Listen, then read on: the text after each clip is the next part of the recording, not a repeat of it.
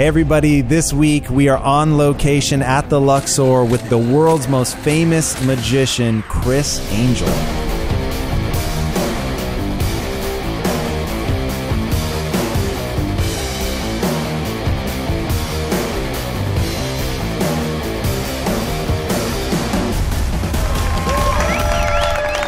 Hey everybody, welcome to a very, very special episode of Inside Quest. Our goal is to take you inside the minds of the world's most effective thinkers so you can learn with ease what they have learned with great difficulty. And if you pay close attention, I promise our guests are going to help you acquire the behaviors and thought patterns you're going to need to be successful.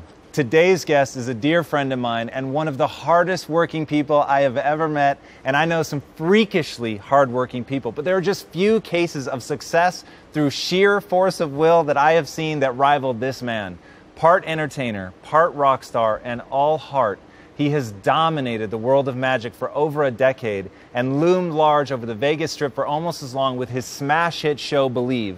But it all began in very humble surroundings. Born in Long Island, New York to Greek immigrants, he fell in love with entrepreneurship and magic at a young age, ultimately marrying the two to build an unprecedented magic empire. Known for his around-the-clock grind, which I've witnessed, I promise you is real, this overnight success, 18 years in the making, of course, performs roughly 400 live shows a year with attendance of over 500,000 people. He's performed more hours of primetime magic than any other magician in history through his show Mind Freak, the most successful magic show of all time, with 6 seasons and 100 episodes. And on top of that, his online videos have more than 300 million views on YouTube alone. His do-or-die attitude, coupled with the timing and presence of a bona fide rock star, has helped create this oversized fan reaction and firmly established him as the face of modern magic. He's been parodied, satired, and worshipped in equal measure, elevating him above the genre of magic and placing him firmly in the pantheon of pop culture icons. And when you spend time with this passionate, insanely creative, and super intense guy, you get the feeling that despite his just scary level of success, that this is only the beginning. Please help me in welcoming the creator, director, executive producer, and star of the new smash hit Vegas show Mind Freak Live at the Luxor, the most successful magician of all time, Criss Angel. Thank you so much. It's my pleasure. Great to have you here.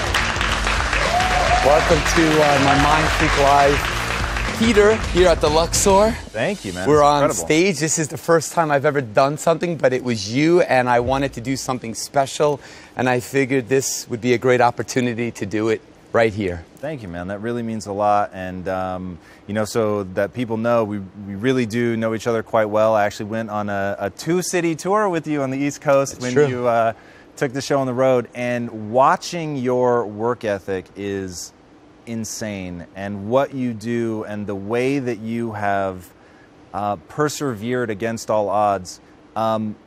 Walk us through, in your house, which I've had the very good fortune of going to, there are 2 things framed next to each other. One is a rejection letter, and then one is a newspaper clipping. Tell people about that.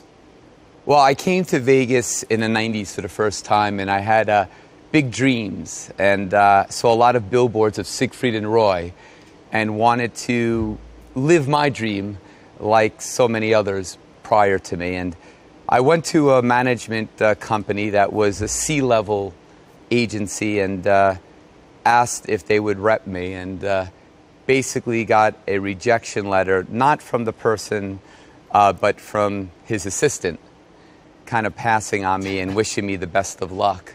Right. Well, that can do 2 things to a person. It could fuel you, or it could make you want to give up. For me, it was my fuel, because I really believed in myself. And so in my office, I have that, and next to it, I have story from a very significant publication talking about the types of dollars I bring in. So that to me is like the perfect place to begin telling your story, because I find that people look at a tableau of success, right? They look at what you've accomplished, and they coin you the overnight success, right? Which is ironic, of course, because you really earned your reputation. This is one of my favorite stories about you. You earned your reputation as a grinder, right? So there's that story about the Halloween convention where you did the same, I love this, the same 10-minute magic routine 50 to 60 times a day, right? For 12 days. Yeah, it was absolutely insane. I did about 600 shows in a period of, I think, 11 or 12 days. And I did whatever I had to do. I was desperate to realize my dream. I worked 18 years, as I said, to become an overnight success. Dreamt about it even longer than that. And was willing to do whatever I had to do to get one step closer to my dream. And so I did a lot of shows. I've done shows for free. I've done birthday parties. I've done corporate shows. I've played in S&M clubs, I played in gay clubs, I played in straight clubs. I played wherever I could get an audience. And that really allowed me to hone my skills as a performer, as a producer, as a creator. And then I also went on public access TV. And it cost me money to do that, but I wanted that experience when I was in my teens. Right. I did whatever I had to do to learn the business because my family didn't come from an entertainment background. I was the first, and being the first means that you have to get educated. And my dad always taught me that if you wanted to be good at something, you had to understand all the different aspects of that business. My dad was in the restaurant business, so he washed dishes, he swept the floor, he was the cashier, he was the cook, he was the host, he was the boss. And he really instilled in me to really understand all aspects of what I wanted to accomplish in order to be able to appreciate and strategize the best game plan to accomplish it. Right. Yeah, it's clearly whatever game plan you put together really worked. Sheer force of will is how I think about it, and being around you, that's what it feels like. And one thing for anybody watching at home, the most interesting thing when you get to spend time with him is he's always on. You're always working. And even just now, when I met you backstage, there was something you guys are trying to work on for the show, and your mind is working, and you hugged, and you said, oh, God, I shouldn't do that because I'm sick. And I'm like, of course, but no one would ever know. Like, you're always pushing it forward. And the question becomes, how the hell, after all this success, do you stay so hungry to just keep getting better, right? Because you could have let Bilyeu just run its course, right? You could have finished out the contract, making stupid money. It can't be about the money anymore. No. But you didn't. You wanted to rejuvenate and have. Well, for me, as Bilyeu coined, a great manager of Criss and Billy Idol back in the day, once told me when I was sitting next to a garbage dumpster, very depressed, he said, the journey is much greater than a destination. And what he meant by that, it's a lot easier to get where you want to go, even though it seems very difficult at the time. But once you get there, to remain the most relevant at your craft takes even more work. And so for me, I never look over my shoulder at what others are doing or what I have done. I always look ahead into the future about what I want to do. And I never believe my own hype. You know, I'm only as good as my last show. And I'm only as good as my next show. And for me, it's about that nexus between what I've done and what I want to do in order to grow as a human being and as an artist. How do you motivate yourself when you're sick, tired, exhausted? Like, how do you keep... You've never missed a show, if I'm not mistaken. I've never missed a show outside of when my son was diagnosed with cancer. Okay. And I had to immediately... I took off of Bilyeu, Cirque, and Luxor were great in allowing me to go and see my son immediately in Australia, which was for a week. But outside of that, I've never missed a show in my life. I'm very focused, I'm very disciplined, and I think that that kind of passion and tenacity and stick-to-itiveness is what allowed me to flourish. Magic changed my life, and magic has changed many lives. Not in the sense of, hey, I want to be a magician, but in the sense of inspiring, showing people that, you know what, anything is possible. It might look impossible, but it can be possible if you put your mind to how to accomplish it. Right. And so I always say to my audience that I'm not special, I'm not different. I'm like everybody out there, young and old. If you have a dream, you can live your dream, but there's no substitute for sweat equity, for passion, and for perseverance to understand what you want, to put together a realistic goal, and to work toward it no matter how long it takes to accomplish. Eventually, you can live your dream like I'm living mine. And one of the things that I find in society today is there's more negativity than ever. And it's very dangerous if you allow yourself, especially a young person that has a dream, to allow that to come in and infiltrate their mind in a way where they doubt themselves. You always have to believe in yourself. That is so important. If you don't believe it, no one else will. How do you handle self-doubt? I'm a very confident person because I put the sweat equity in. Right. I'm very confident because I've done my due diligence. I mean, I work 21, 23 hours a day. I work 7 days a week. I believe that the mind controls the body. The body's just a slave to the mind, and what you think is what you are. And your body follows suit. If you believe it, eventually it will happen. It's why athletes visualize their high jump, what that fight looks like before they even get into a ring. It's all about how you prepare yourself mentally with whatever task is at hand. Yeah, that's what I love about magic. So I've told this story many times about how you and I actually came to know each other. I love magic. I've taken classes at the Magic Castle. I've got my small repertoire of tricks that I'll do in private.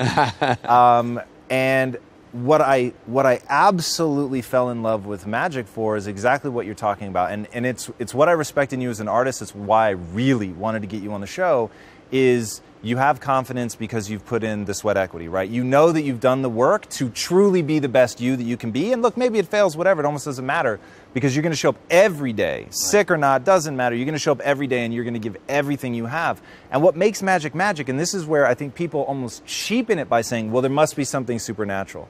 And there's not, right? You're just like everybody else. You don't claim to be a psychic or anything like that. But what you have done that is truly magical, in my opinion, is you've just dug so deeply into something to figure out either the psychology or the physics or the engineering. I mean, whatever it is that you need to pull off the illusion, even if it's sleight of hand or something grander than that, but you've put in that work. Whether you want to be successful in business or directly in magic, it's the same thing, right? It's putting in that sweat equity of doing so much work that people will sooner believe that you're a psychic than believe you work that hard, right? Because you do it well. It's incredible. Right? That's the payoff. If you do something really well in magic, it looks effortless. Just like, you know, you take a great basketball player or an athlete that makes their job look easy, and then somebody goes on the court and realizes how hard it is to score a basket. It's that, as they say, 10,000 hours that makes it look effortless. But I think it's not just in magic. I think it's a life lesson. I mean, no matter what you want out of life.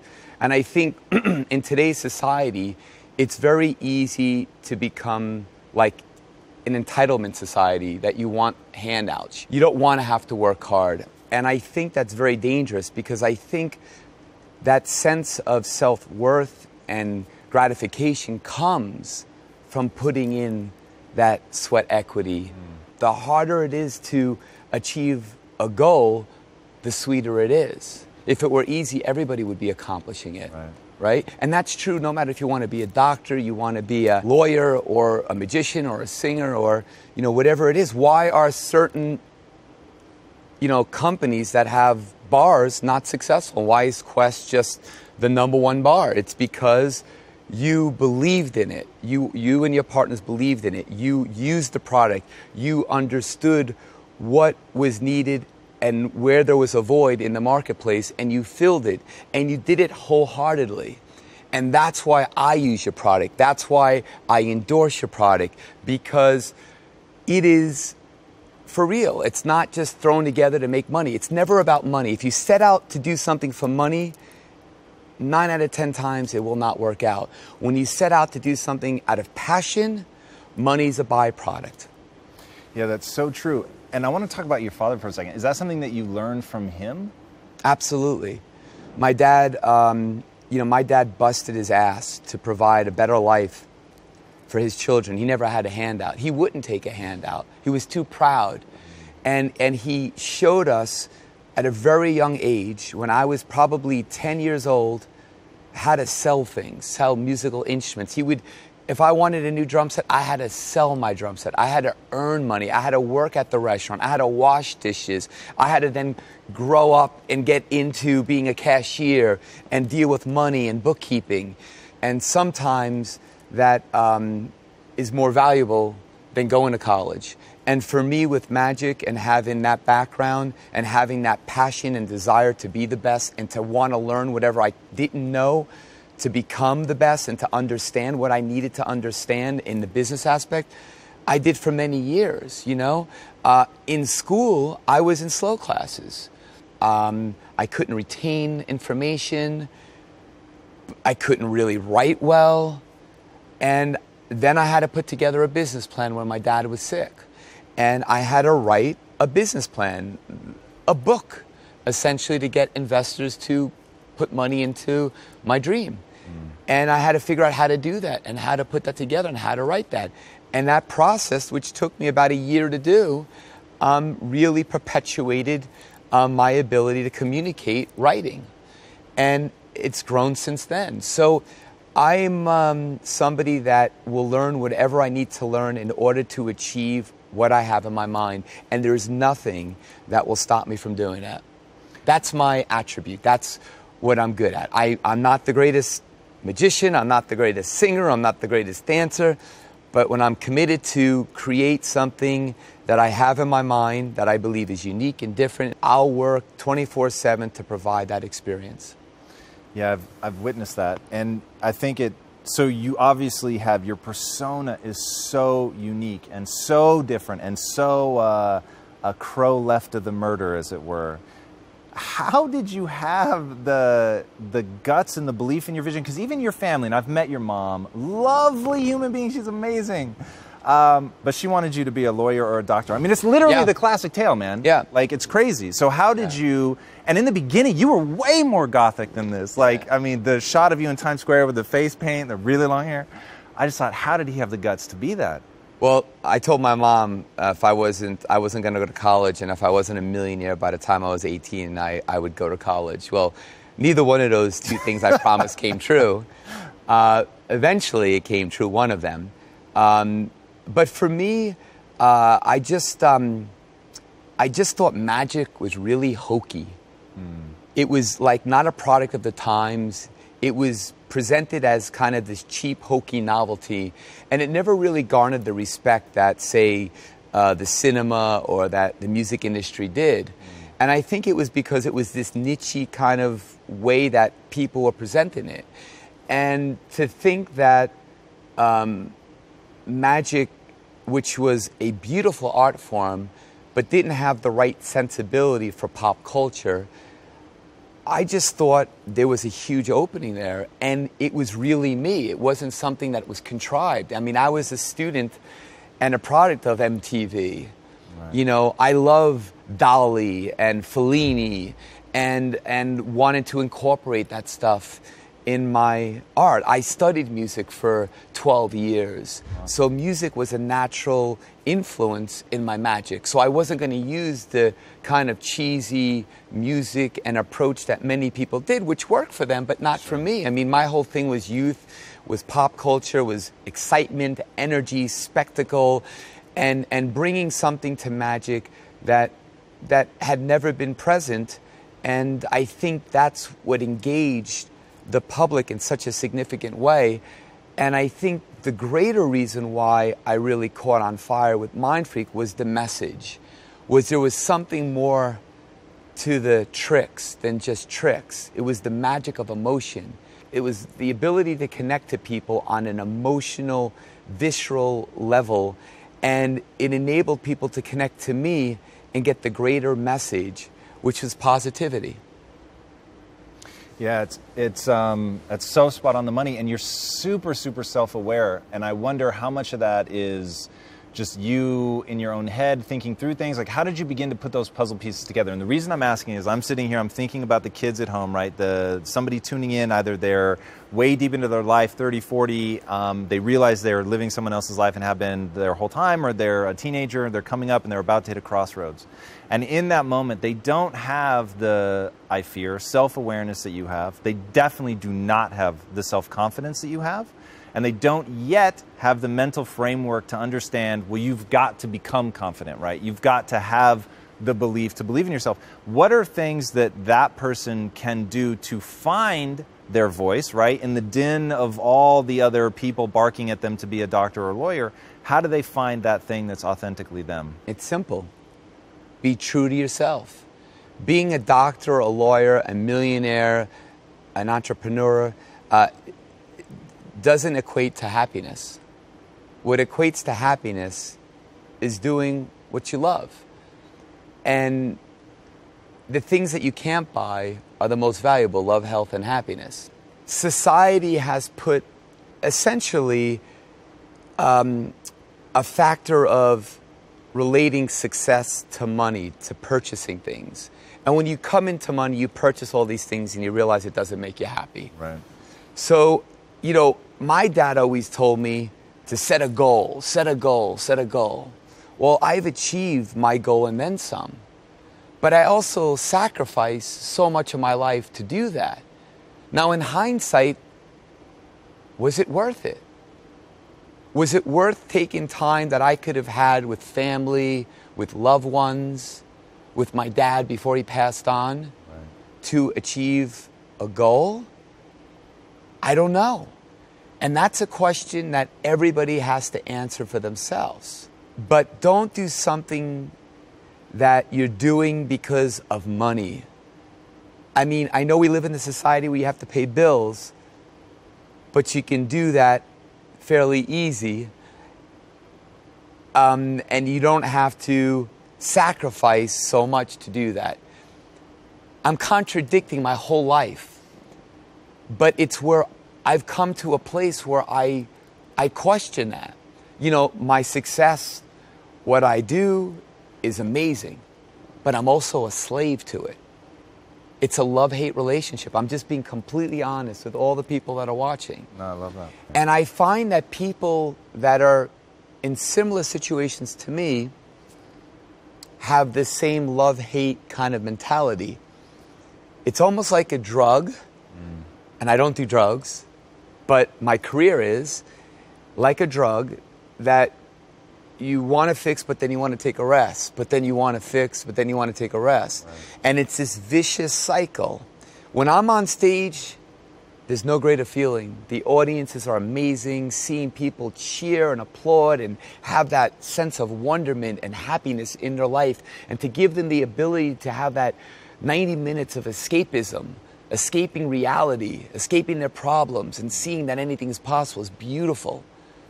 But there's never any Criss time. And that's a balance I have to find. So to answer that question, for me, is kind of unfair because I haven't really found the true meaning of happiness, the true essence of what that means. I'm happy sometimes. I'm happy with my career, but I'm not happy all the time. I mean, what person is? I don't know if that exists. But I think being true to yourself is something that sounds easy, but is probably harder than it sounds. Can we really muddy the waters for a second? Sure. All right, let's get a little crazy. Yeah. So you've touched on something that is at the center of my life. My business partner, Ron, and I call it the sickness. And in a minute, as I tell the story, think about what your answer is going to be. But if somebody's really, really thinking about achieving at the highest level, echoing as I call it, they want to echo on a global scale, should they do it or not? We're both going to answer that in a second. But first, the sickness, right? So as I was taking my notes on what you and I were going to talk about, that kept coming into my mind. Of all the people that I know, dude, honestly, you're the one most driven by the sickness. Now, that sickness to me is hunger, but it's beautiful. Like, it's a beautiful hunger, and it lives in me, and it drives me, and it pushes me to do something great. And I think of it when I think about the people that have really impacted me, many of them through commerce. The first one that comes to mind is Steve Jobs with Apple and what he did and how I felt, in the early days of those computers, and seeing that ad that was like, the ones crazy enough to believe they can change the world actually do. Like, I have the chills now just saying it. And when I was watching that commercial, I fell in love with the idea of using an economic vehicle to change the world. And that's a huge part of why I ended up doing what we're doing at Quest, is really believing through these products and through painting a picture for people. You can make a difference. You can really make a difference, like, for real. But to stay hungry, there's a great quote introduced to me by Bo Eason. He didn't say it, but he introduced me to it.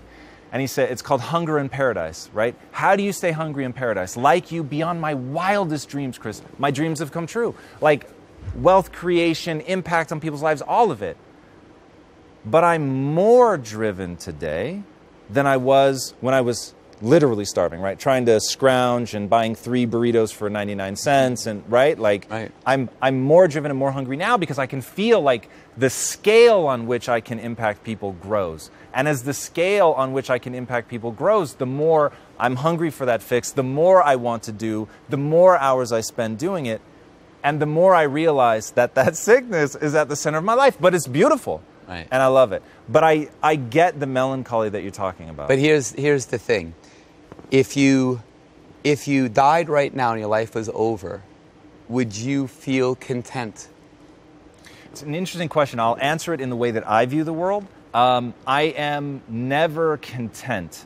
That word in particular, I find I don't chase contentedness. In fact, I would get a little tense if I became content. Because content will draw me back from having the impact on the world. Would you feel fulfilled? Yes, I feel fulfilled in my life right now, definitely. And it's not as high a fulfillment as I would like, and I'm not in some Zen state, but I try to set my life up in a way where I'm outward facing as much as inward, so that I'm helping other people as much as I'm helping myself.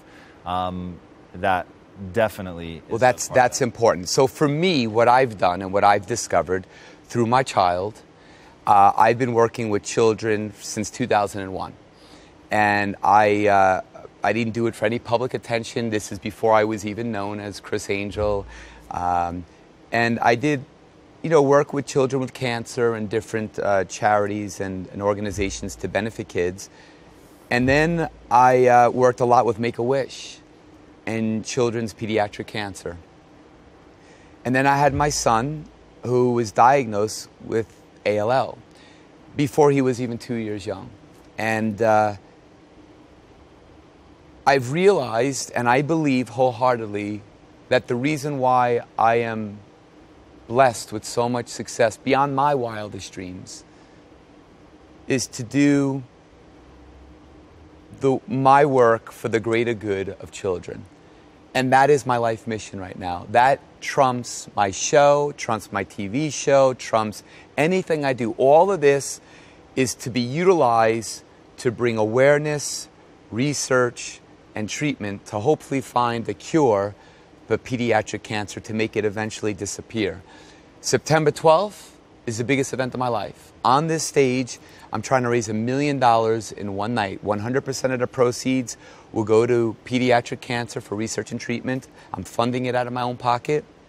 I have incredible celebrity friends that are joining me on the stage, like Jerry Lewis, Tony Orlando, Wayne Newton, Siegfried and Roy, Gary Oldman, Bon Jovi's Richie Sambora, Gene Simmons of Kiss. I even got Oprah Winfrey, Celine Dion, Jennifer Lopez, Britney Spears, Elton John to contribute. Wow. This is going to be one of the biggest events, and I'm hoping it's going to become an annual television event, like the telethon, but a modern-day version of it. Because I see these kids, I see what these kids go through, and one child every 3 minutes will be diagnosed with pediatric cancer. I believe this is the beginning and the start of my life's work, which is to use my celebrity, to use my fame, and to use the dollars that I've been blessed to have for these children, to be a champion and a voice for these kids. And that's where I believe my happiness will ultimately lie.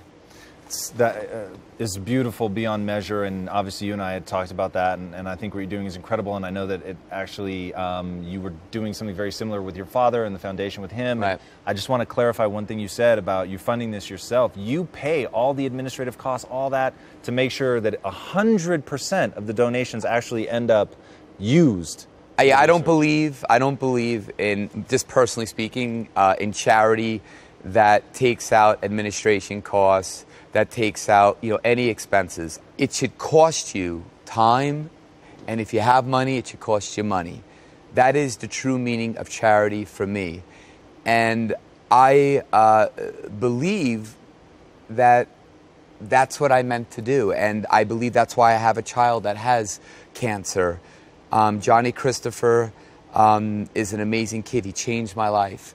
And he'll be here at this event on September 12th. And if people want more information, you can go to ChrissAngelHelp.com. It's only $50 for a ticket to see this legendary show on September 12th. And if you can't be here, you can still make a difference. Go to ChrissAngelHelp.com to learn how. It's amazing. And it goes back to the question that we both have to answer, which is there's people at home right now that they have to make a decision. Part of them wants to have the level of success that you've had. They want to pursue a path. It doesn't have to be in performing, but they want to pursue a path that ends in that sort of grand scale accomplishment. Knowing the kind of sickness, drive, what I call sickness, drive, hunger, discipline, everything that they're going to have to throw at that, how much sacrifice they will have to make in their life to make that happen, do you think they should do it? Well, I think it doesn't matter what I say. I think it's either innate in you or it's not. You know what I mean? You get 10 people in a room, you have 10 different personalities, right? Some people choose to sit down, some people choose to stand up. So I could sit there and say, go for it, go for it, go for it. But at the end of the day, that may not make a difference. It's like telling a smoker to stop smoking. They're not going to want to stop smoking unless they want to stop smoking. I would say that each person should be the best they can be. Some people are better looking, some people are smarter, some people have different attributes, different talents. I say use that talent to the best of your ability to maximize the value of your life and see that you're using it and that you're happy doing it. And that's what I think is the most important thing. Success is measured by happiness, not by who you are, how much money you have, or what car you have. That, to me, is what I believe happiness is, and success. I totally agree with that. And I totally agree with what you're saying about you can tell them all you want. Some people they don't have that. I am, however, a hopeless romantic. And so if you would allow, this is how I see it. Criss, I secretly hope that there are people out there for whom they need a nudge, one way or the other. And because I'm a much bigger believer in epigenetics than I am genetics, I think genetics plays a factor, obviously. Sure. The way you look, eye color, right. All that. There's going to be family resemblance, and there are certain things that just code in your DNA. I totally get that. There are also things, however, that code in epigenetics, so they respond to the environment. Mm-hmm. We have total control over them. We can change them at will. Because of that, and because my life is a result of some nudges that I received along the way that began to change my mindset and gave me different building blocks to build up. And literally the whole premise of the show is they're going to meet people like you, and they're going to hear that story that you told earlier about paying with sweat equity, and that you ground it out, and they're going to stop seeing the end result and start thinking about that journey that you're still on, and then realize, oh, well, okay, I may not be there, but I can take that first step, right? Sure. So my belief is that people, if they're considering going down that path, right, the path of really echoing in this world, if they're considering it, they should do it. Now, for all the people that don't want that, they want to live what I think of as a more monastic life. They want peace and tranquility, which is not what you get going down the other path of drive and hunger and really, because I believe even the hunger and the drive is cultivated, right? So you're going to be doing things to keep yourself focused, to keep yourself driving forward. And the reason I think they should do it is exactly because of what you're doing with this modern day telethon. Because you have that hunger and drive, because somewhere down the line you decided Criss Angel was going to become what Criss Angel has become, and you were willing to pay the price to get there, you now have a tool set, right? Think of Liam Neeson in Taken. It's like he has a certain tool set, and he can use that tool set to do something. And that, to me, is what it's about. It's about acquiring those skills. But if you don't put yourself down the path of, I'm going to acquire as many skills as I can, and think about how many people you're going to be able to help, because that wasn't the life that they chose. And that, to me, like you said, that's an equally beautiful decision, right? If it's really what fulfills you, makes you happy, that's awesome. I don't pass any judgment on that. I'm just talking to the people for whom it's a nudge, one way or the other. So here it is. Life is death without change. Are you willing to make a change in your life, to realize a dream, to fulfill what's in your mind, what you can visualize as your life? And are you willing to put the sweat equity, the time, the persistency that it takes, not on your timetable, but on fate's timetable? If you are, then you have to educate yourself in whatever that subject matter is. You have to immerse yourself in that. Get as much knowledge, as much information. And my dad always used to say to me, you want to be successful, hang around successful people that are more successful than you. If you hang out with shit, you start to smell like that. And it's true. So immerse yourself with people that are doing what you want to do, and understand how they think and what they think. See the things that are correct, and also see the things that are not correct, so that you learn from their mistakes, right? And then you can't be scared to fail. Failure is the next step to success, because with failure, you're learning what not to do. So it's acquiring all the information, it's taking a chance, it's putting yourself out there in a way that might be a little uncomfortable. You know, you have to be willing to fail. You have to be willing to have criticism. You have to be willing to listen to people that you can trust, whether it's your intimate friends, your spouse, your family, to get their advice. And, you know, depending upon what it is, I say do it for free. Just to get that experience, that on-the-job training that is so imperative, even if it requires school. Do it, you know, as a side job, so as an intern, to really see what's involved. And I remember, speaking of that for myself, when I was 17 years young, I got invited by a guy named Vito Lupo, a magician, to go to Monte Carlo for 3 weeks. I had to pay for certain things, but basically I went there to be the technician in his box, to hand him stuff without anybody ever seeing me from the stage. It was 3 weeks that cost me money to go inside a box and hand him a ball, hit a smoke machine, you know, whatever I had, hand him a magic wand, whatever I had to do. And I would never trade that for anything. There's no substitute for that experience. That is unbelievably good advice. It's exactly the advice I hope people take, because I think that's one of the only paths to success is somebody who's young and inexperienced. I want to go back to something you were saying, because there's an awesome Criss Angel story around what you said about don't be afraid to make mistakes. This to me shows who you are. So when Believe, the first show, opened, it didn't get very good reviews. It's horrible. It was horrible. Horrible. I never saw it, so I can't say. Yeah. The show was great. The problem with the show is that Criss Angel was in it. And everybody was coming to see what Criss Angel did on television, Mind Freak. And Cirque had me do a show where I wasn't playing Criss Angel. If there were another magician in the show, that show would have still been playing. It was a very good show. But yeah, I got my ass handed to me. And it was the very first Cirque production that ever had a star in it. Right. So it wasn't a nameless face that the press was piling on. It was Criss Angel. And it was fun to pile on the bad boy that was on television with Mind Freak, that had this, you know, very big persona. Now, I could have walked away from that situation, or I could have dug deep. And there was no way I was walking away, because I knew what I was capable of. And I just needed the opportunity.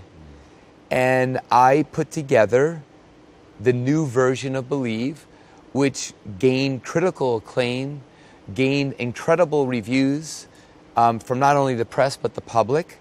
And after 7.5, 3,000 shows, I still wasn't content because I knew I was capable of much more. Not because of money, not because of fame.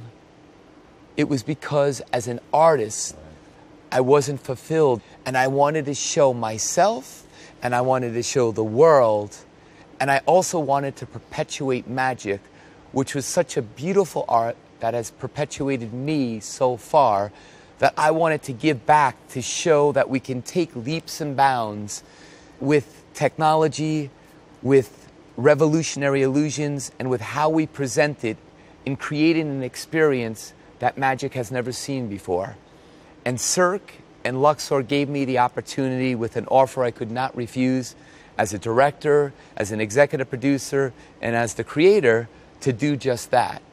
And I took that opportunity, and I took things that I was working on for almost 20 years, and I put it together in 5 weeks. 5 weeks, the show closed, the old show was loaded out, the new show came in. I worked 23 hours and 15 minutes sometimes a day, 7 days a week with my incredible team, and we got it done. And we really created something that I believe will not be touched by the world of magic for 25 years. And I don't say that conceited, I say that rather confidently. Yeah. And knowing the work that you put into it, I have no doubt. And that's the important thing. Like, as you were giving that advice, I thought, wow, this is the most real, like, meaning if you take this advice, it will actually work. And I lived it. 100%. I lived it. I had every press person jumping, piling on, saying every possible thing you can say negative about me. And it was a dark time for me. You know, Dave Barham was my rock. You know, he was the guy who believed in me. I believed in myself. And we weathered a very difficult storm.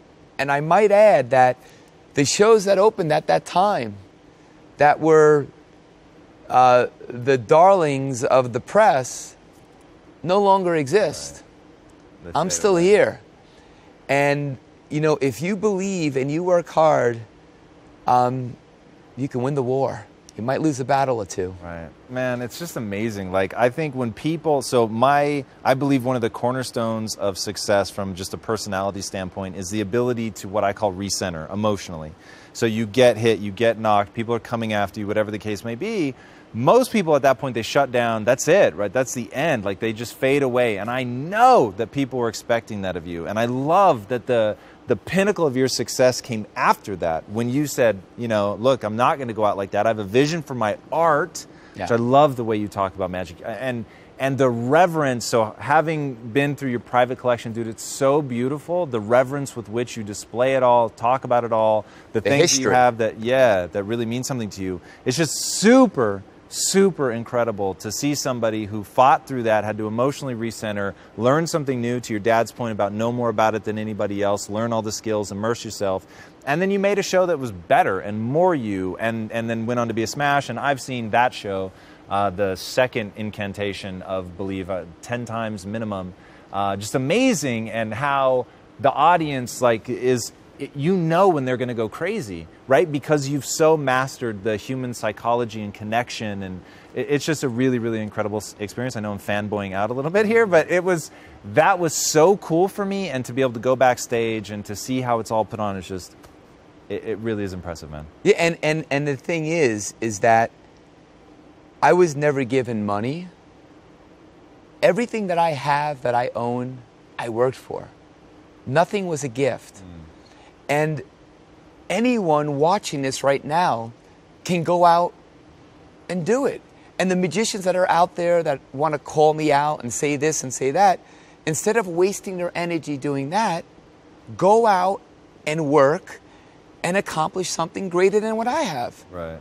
Because actions speak a lot louder than words. For sure. You know, it's easy to talk, but the action is much more difficult. I think of this as a UFC fight. I'm a very competitive, I'm an athlete, and I look at it as a chess game. And it's me winning the goal of what I set for myself to accomplish. And whatever comes in my way, I'll be a ninja and get through it. However I have to do it, it will happen. Maybe not on my timetable, but it will happen. And you have to be that committed, that passionate, and that willing to be able to make adjustments so that you're flexible. You're like water. You can get through anything. And when you know something's not right, you have to fix it. And you have to correct it and then move forward. What does the future look like for you? What's a goal that you've yet to accomplish? Well, I have a brand new television special back home on A&E come this October. It's called Tricked with the Supernaturalists. It is by far the most provocative, up close, in your face, some might say obnoxious, magic TV special of all time. It's going to have the most revolutionary demonstrations with the biggest stars like Michael Jackson's daughter, Paris Jackson, which stood on this stage with me in my brand new revolutionary levitation where I floated all over the place, flew around, flipped around, flew from the stage right over the audience, through the lobby, through the casino, through the front doors. That is crazy. Paris said, if I weren't here seeing that, I could never believe that this was possible, that it wasn't camera tricks, movie magic, but I've seen it for myself, and the audience sees it for themselves every night that they come to Criss Angel Mind Freak Live here at the Luxor. So that's going to be in the show. You have, Steve Aoki, an incredible DJ, so successful on my show. You have someone like Paige Van Zandt, a young, incredible mixed martial artist who was just on Dancing with the Stars, who I'm doing an incredible demonstration with her.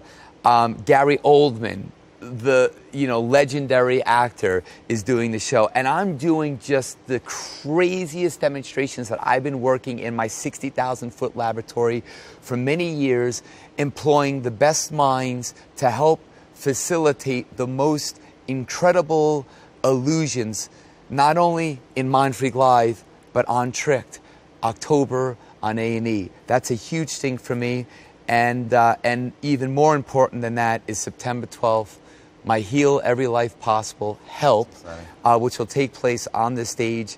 And as I said, people can get information. I know you're going to be here. Definitely. ChrissAngelHelp.com for those who want to make a difference in the world. Yeah, man, and I really want to thank you for what you're doing. I share, obviously, a deep passion for cancer research and making real strides to ending that. And obviously at Quest, we're super committed to that. And just, it's such an honor to see how hard you're working and how you make the dollar efficient. It's really, really cool to see, man. So. Well, I appreciate Quest, and I just want to say one thing. I started eating Quest bars. This is my favorite, by the way. I promise this was not a setup. I swear on my life this wasn't. But this is how much I believe in this product. I was not paid for this.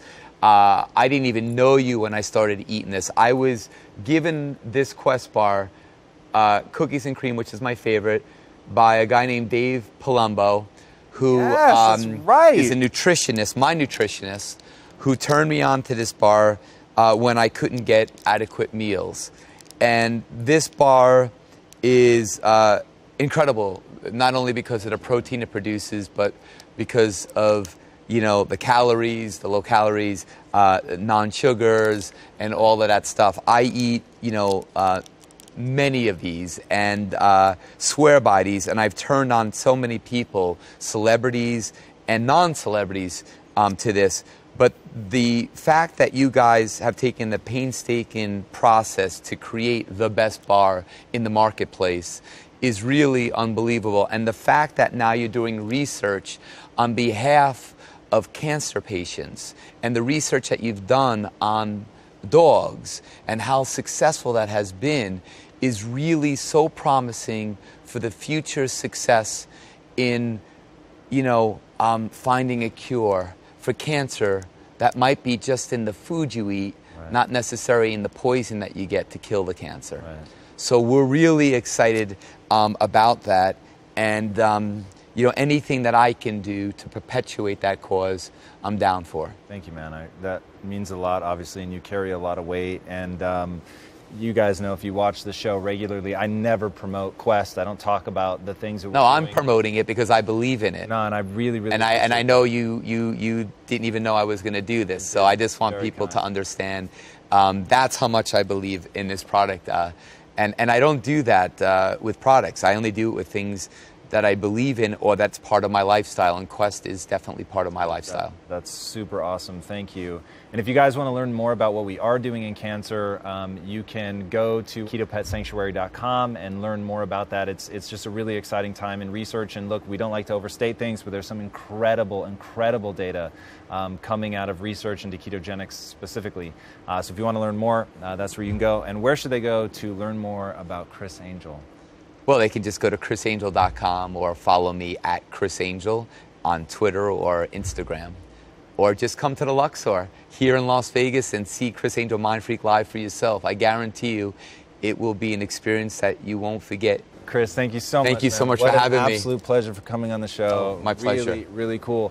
Guys, go back, rewatch this episode. This has been some of the most real advice from somebody. You remember, you have to think of him as starting with nothing and building his way to something that is truly only adequately described as an empire. What he's done is incredible. The more you're going to dig into the business side of what he's done, the more you're going to be blown away. He's retained control of so many amazing things. There are Oprah aspects of what he's done in his business, which is why he's had the kind of success that he's had. He is a creative first, and that comes through in anything that he does, just the way in which he approaches it with artistry. But if you were listening today, he gave away what I think is the absolute secret to the universe, and that's that there's no difference between you and him. It's just a bunch of hard work. That's it. And if you're willing to go in, grind it out, find somebody who's doing what you want to do, go to them. Don't worry about the money. Crawl inside the box, hand the balls, hit the smoke machine, whatever you need to do.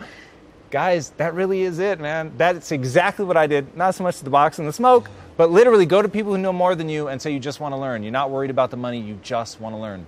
So watch it twice. It is the most real advice I think that we've seen on this show. So guys, thank you so much. And Criss, thank you Thank you so for much being on the show, man. Thank you. And if people want more info on the business aspect of it, there was just a beautiful Bloomberg Business Week piece that just came out on my company. Oh, so wow. people can also find out what goes on behind the scenes with the business aspect of it. Wow. Well, I will definitely read that. Guys, I suggest you do the same. I know the tale relatively well, and it's astounding.